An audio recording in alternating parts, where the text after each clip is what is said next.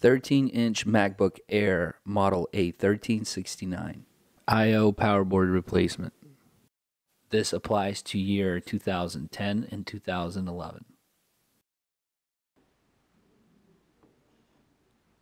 Make sure that the Mac is completely shut down. Close the lid, flip it over.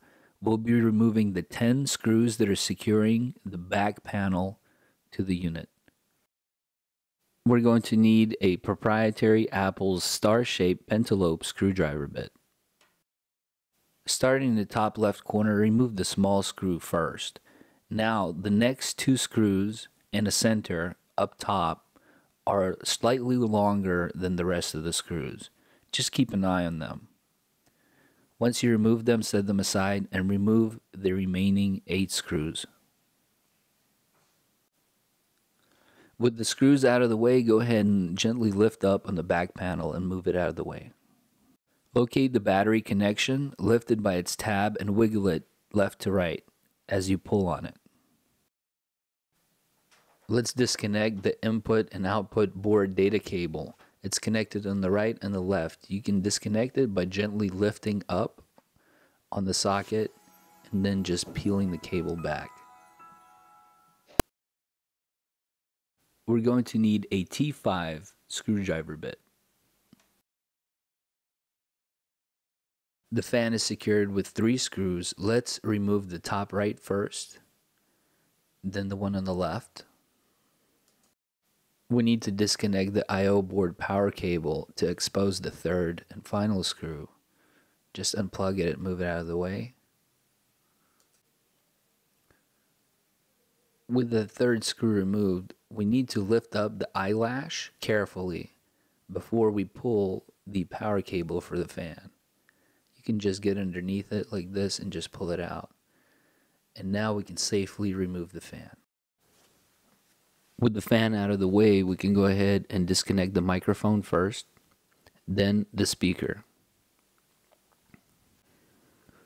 Now let's remove the T5 screw that's holding down the power board. With that screw removed, we can go ahead and disconnect the eyesight camera, gently pulling it left to right and back out of the socket. And now we can just lift up the power board.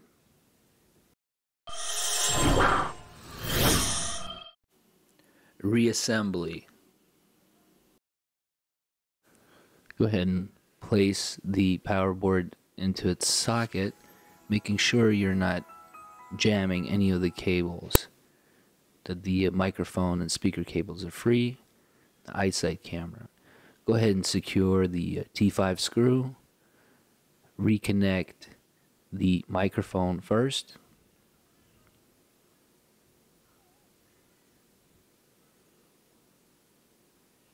Just align it over the socket and apply some pressure.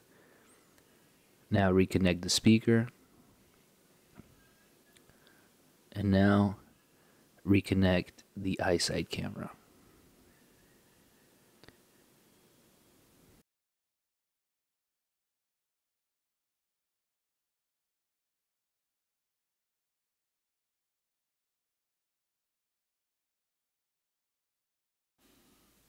Put the fan into its socket as you're plugging it into the logic board. Make sure to lock in the lever. Go ahead and lift up the rubber gasket and place the fan in. Secure the bottom screw of the fan first. Then secure the top left and the top right.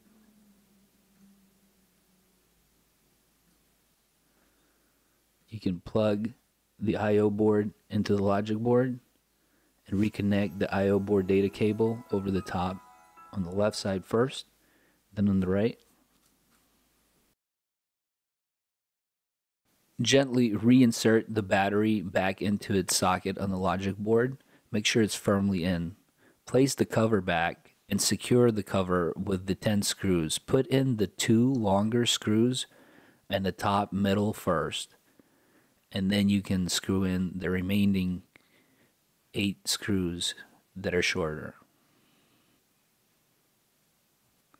This concludes this tutorial. I hope you found it very helpful.